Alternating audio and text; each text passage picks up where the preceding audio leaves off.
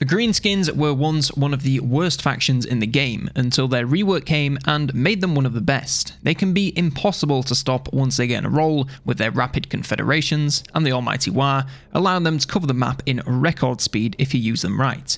They're not perfect and still have some downsides, but overall are a very strong faction. First, for the pros and cons of the campaign gameplay. First of all, the pros, the tribe leader mechanic allows them to expand incredibly quickly, especially early on. The War also gives your faction a near unstoppable level of power for a decently long time, so keeping these going as often as possible can make them hard to beat. And finally, Scrap allows them to constantly upgrade units beyond any other faction to make top tier units even better and bring lower tiers up a level to compete way past when they should.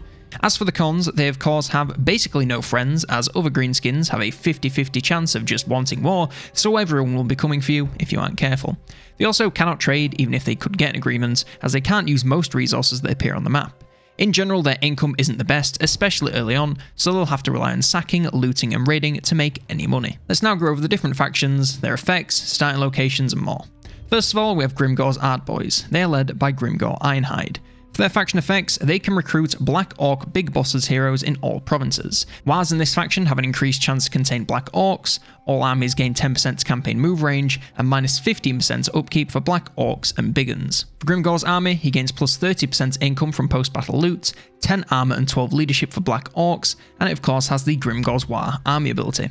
His faction starts in Saber Mountain, and his starting units have some Black Orcs, 3 Orc Boys, 2 Goblin Archers, some Orc Boar Boy Biggins, and a Doomdiver Catapult, as well as a Black Orc Big Boss hero. For their climate preferences, Frozen, Wasteland, Mountain and Savannah are suitable, Temperate, Desert and Jungle are unpleasant, and Magical Forest, Ocean, Chaotic Wasteland and Temperate Island are uninhabitable. For the short victory, you need to control at least 5 of this massive list of settlements, either directly or through vassals and alliances, as well as occupy, loot, raise or sack 30 different settlements. When playing Grimgor, it all really depends on who you want to fight. Since you have so many settlements to choose from, you can go in pretty much any direction you want. I would follow your starting wall to the northeast, and then straight north to the Challenge Stone to grab your first settlement.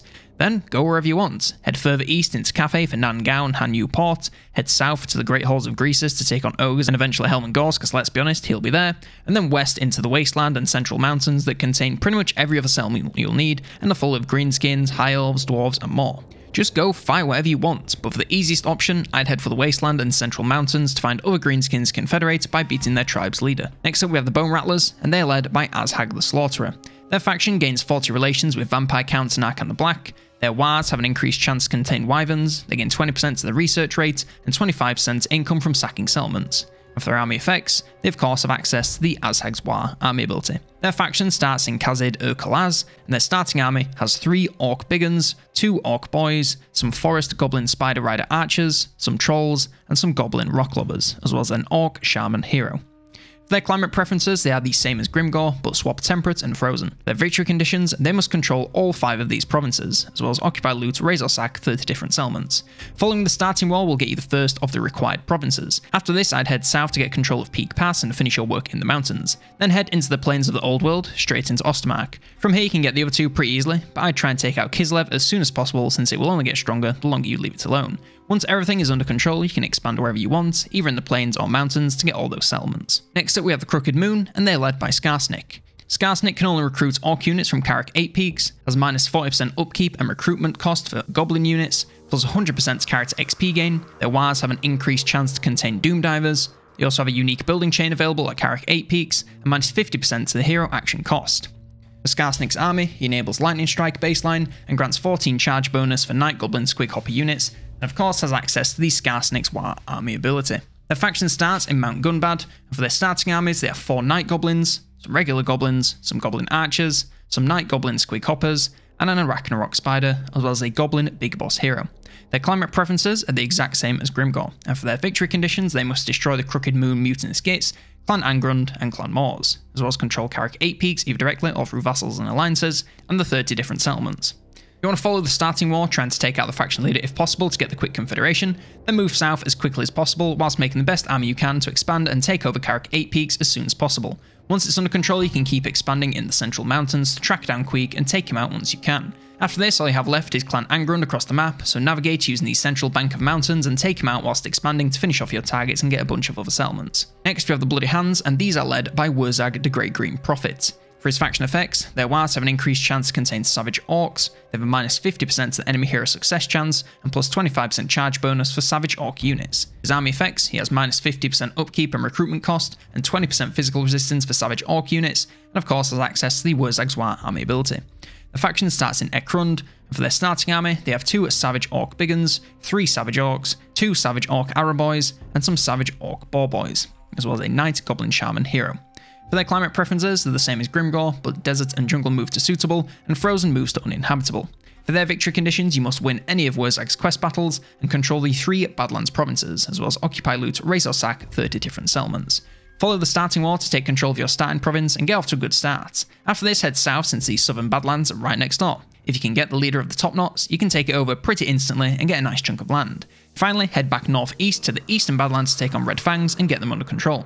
There are honestly so many Greenskin tribes in the area, so if you keep tracking down leaders and taking them out, you'll get a ton of land under your control in no time. Then just play one of Wurzag's quest battles whenever you want, and you'll have the victory. And our final faction is the Broken Axe. This is led by Grom the Paunch. This faction has access to Grom's Cauldron. You can use this to cook many different recipes to grant powerful rewards for the faction. Ingredients for these recipes are found all over the map from doing pretty much all actions, so you'll always be unlocking new effects. The faction also has minus 80 relations with High Elves, and minus 1 global recruitment duration for all Goblin units. For Grom's army, he grants 10 leadership when fighting versus Elves, 10% physical resistance for Goblin units, and minus 50% upkeep for Chariot and Pump Wagon units, as well as the Grom's War army ability.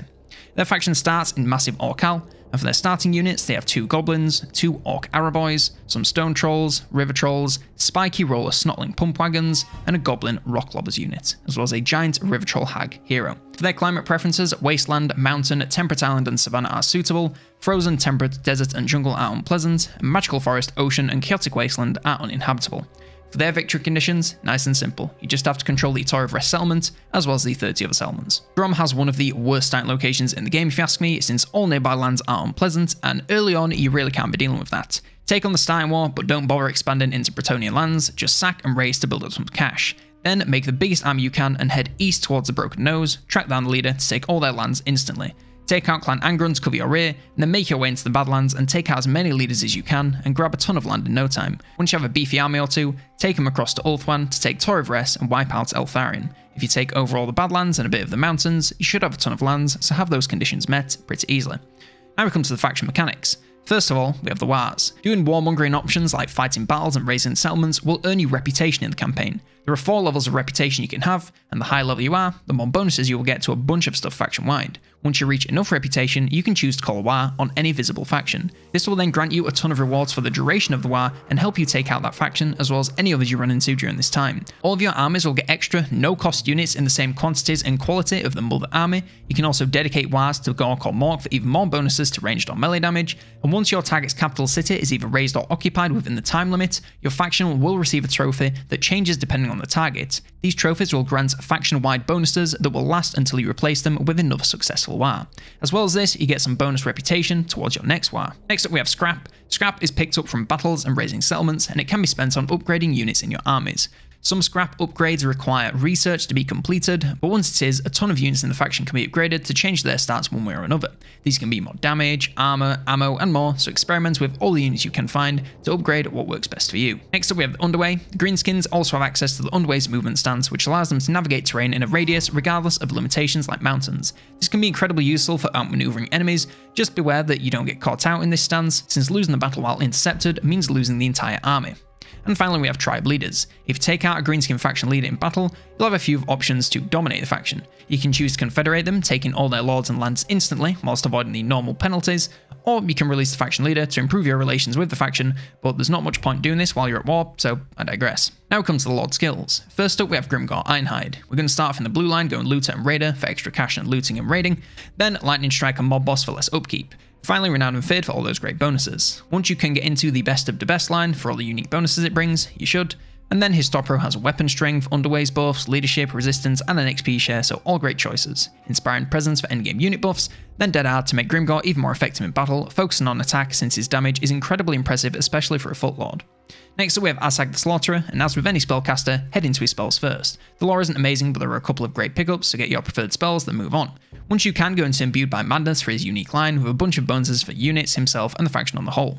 Head into the blue tree, going into the same choices as you did with Grimgore. Then the top row has an ability, underway buffs, leadership, resistance, and an XP share, so all great choices there. Inspiring Presence for endgame unit buffs, and then Blade Master for combat buffs, focusing on charge bonus and speed, once he gets his mount online. Next up we have Skarsnik, starting the blue tree, going the same route as usual. Lightning Strike is a little earlier, so grab that proper tough for extra movement range. Get into Spite of the Bad Moon as soon as possible, since it's his unique line and buffs his sneaky playstyle. The top row has buffs to ambushers, weapon strength, imbued attacks, unit buffs, underways, leadership, resistance, and an XP share, so are all great. Inspiring Presence for endgame units, and finally Blade Master for any points at the end, focusing on damage and speed to make the most of his sneaky playstyle. Next up we have Wurzag, go into those spells first since the Big Y is one of the best laws in the game, so grab everything. The Real Savage Boys for a bunch of buffs to Savage Orc units, then his top row has underways buffs, leadership, and an XP share, then the blue tree going the same as usual. Finally, Inspiring Presence for endgame units, maybe focusing on Savage Orcs to make the most of his gimmick. Next we have Grom the Paunch, starts from the blue line, going all the usual choices. At level 12, going to his Great Immensity line for buffs to his army, himself, and the faction on the whole. His top row has underways buffs, leadership, resistance, goblin buffs, and an XP share, so are all great. Inspiring Presence for your late game units, maybe focusing on pump wagons to make the most of his gimmick.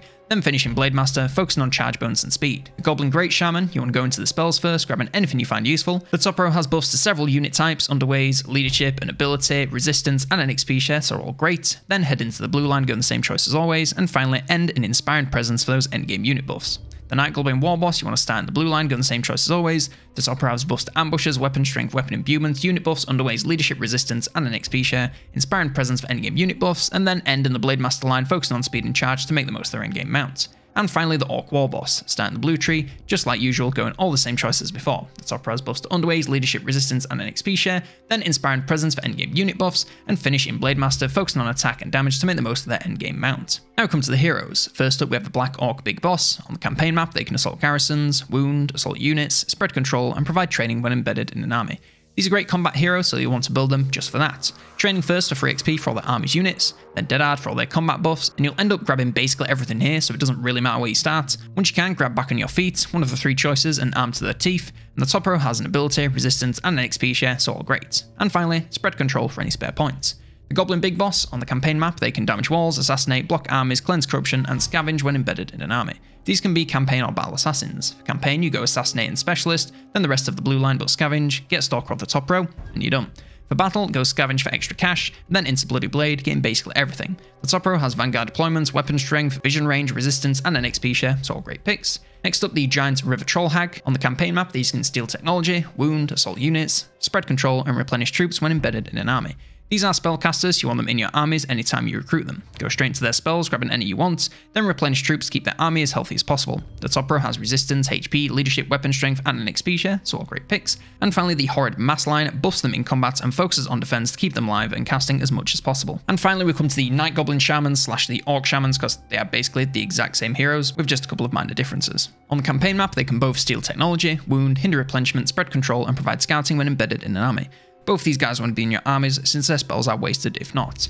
Go right to their spells and grab everything you find useful, or everything all since you don't really have many other choices here. The top row has resistance and an XP share, so grab all those, and then an ability for the Goblin. And then scouting and spread control for any points at the end. Now we come to the commandments. Camp Ruckus increases control, growth, and reduces corruption. This is of course great for maintaining control of your provinces and making sure they're growing as quickly as possible. Brag About the Boss reduces recruit cost and increases recruitment capacity, which is of course great for recruiting. And Give It A reduces construction cost and increases building income. This one's of course great for when you are building up your settlements, or if you just want some extra cash for them and you don't need them to grow. And finally we come to the research tree. They have a fairly standard tree with 3 initial branches focusing on campaign, units, and general army buffs. You also have a lot of projects that cost scrap to unlock upgrades for units, so picking these up as you unlock better units is a great way to keep up the powerful upgrades. And that is just about everything you need to know to play the Greenskins in campaign. We've got the battle guide coming next to run you through the entire roster as well as compositions and more, so subscribe if you want to see that. We're hoping to hit 50k by the end of the year, so I sure would appreciate the assist. You can join the Discord to vote on who the next guide should be for, or you can just join it to annoy me with shitposts. If you enjoyed this video and or found it useful, then consider dropping it a like. If you really enjoy the content and want to support it directly, then consider becoming a member on YouTube or a patron on the Patreon. Doing so gets you early insights into future content, increased voting power, discounts on merch, as well as shoutouts at the end of videos like Henry took for his sports at the officers tier. Thank you to all supporters. One last thank you for watching, and for now, I've been COLONELDAMNEDERS, and I will see you next turn.